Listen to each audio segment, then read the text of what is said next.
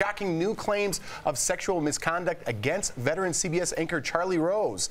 27 additional women have come forward with allegations of sexual misconduct, including 14 CBS News employees and 13 women who worked elsewhere. Managers were alerted of his behavior as early as 1986 and as recently as 2017. Previous allegations against Rose by 8 women cost him his PBS show and his job at CBS This Morning. In response to these new claims, Rose told the Washington Post, quote, "Your story is unfair and inaccurate."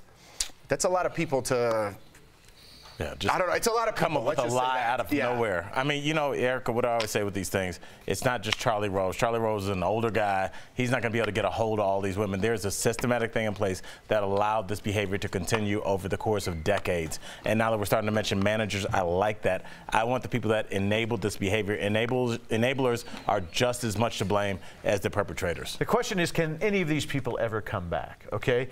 And when they interviewed Charlie Rose, second or third day after, in front of his apartment in New York City, they said, Mr. Rose, how do you feel about some of the mistakes you made? And he said, quote, "I didn't make any mistakes."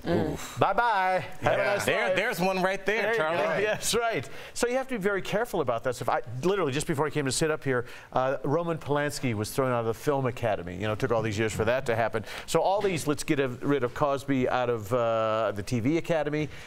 Where's this going? And we were talking the other day, and I think you said it, that Bill Cosby is going to be sort of a punchline in a bar game 7 years Right, like a bar trivia. It'll be because we're going to erase him from television history. So 25 years from now, when all of us have kind of forgot about him, you know, people, generations behind millennials will be like, "Oh, what was his name? Bill something?" Because he's going to be gone. You'll never hear his name again. Yeah, I think when you talk about a comeback, you have to talk about like atonement, and you have to talk about the idea that you are acknowledging what you did was wrong. I mean, that's 101, and if you're not even acknowledging it, which a lot of these men still aren't, there's no reason to talk about a comeback because it's not going to happen. Not for Charlie Rose, anyway. Definitely not for him. No. All right.